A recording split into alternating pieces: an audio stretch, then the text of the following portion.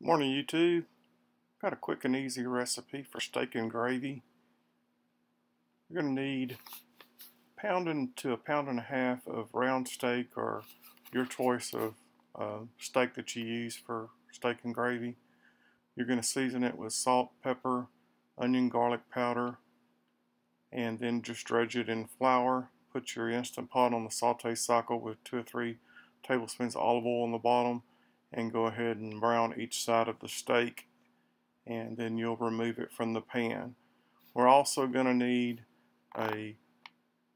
2 cups of chicken broth, 1 can of Campbell's golden mushroom soup, 1.5 cups of seasoned blend, and that's going to be it. It's real simple.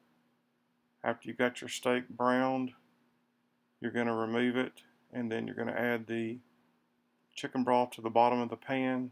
Take a wooden spoon and deglaze the bottom of the pan. Then add your steak back with the golden mushroom soup and the seasoned blend, which is your onions, bell pepper, and garlic. And then you're going to pressure it for 30 minutes. It's just that quick, and you've got tender steak and gravy. You can use the cheapest cut of meat that you can find and make a nice tender steak and gravy with your Instant Pot. If you have any questions, ask us in the comments. If we can help you out, we will. If you haven't joined our channel, do so. Give us a thumbs up. Have a good day. This is the Pressured Prepper, and I'm out.